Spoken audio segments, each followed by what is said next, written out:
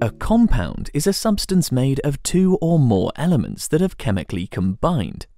Water is a compound made of the elements hydrogen and oxygen bound together as molecules. Each water molecule has two hydrogen atoms bonded to one oxygen atom, giving a 2:1 ratio of hydrogen to oxygen. And elements will always combine in fixed ratios when forming compounds. Ammonia is a compound made of the elements nitrogen and hydrogen bound together as molecules. Each ammonia molecule has one nitrogen atom bonded to three hydrogen atoms, giving a 1:3 ratio of nitrogen to hydrogen. Water, ammonia, and carbon dioxide are molecular compounds because the elements have combined in fixed ratios to form molecules. Elements can also combine to form ionic compounds, where ions bond in fixed ratios to build a lattice.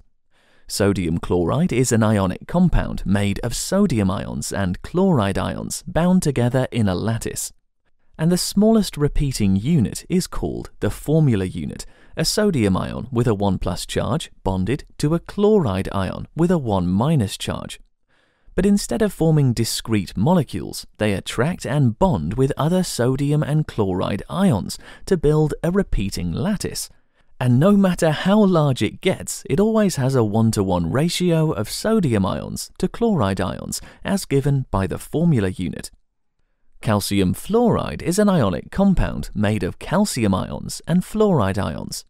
Ions always combine in ratios that give a neutral charge, so for every calcium ion with a 2+ charge, there'll be two fluoride ions, each with a 1- charge.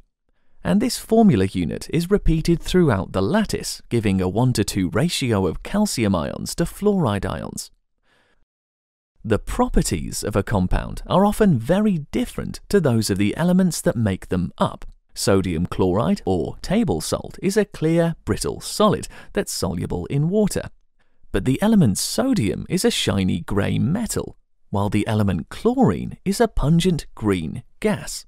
The elements in a compound have been chemically combined, so they can't be broken up using a physical process.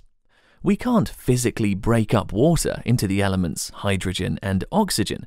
Only a chemical reaction that breaks the molecules' bonds can do that. So, we've seen that compounds are made from two or more elements that have chemically combined in a fixed ratio, and that these compounds can be either molecular or ionic.